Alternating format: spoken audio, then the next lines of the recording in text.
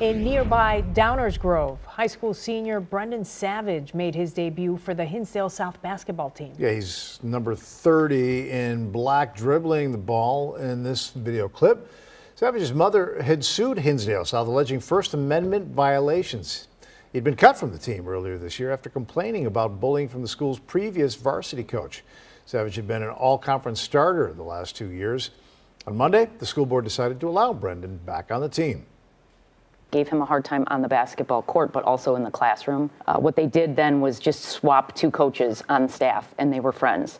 And so we ended up with a coach that started out the fall with the optional workouts, where he was kind of continuing the same mindset with Brendan.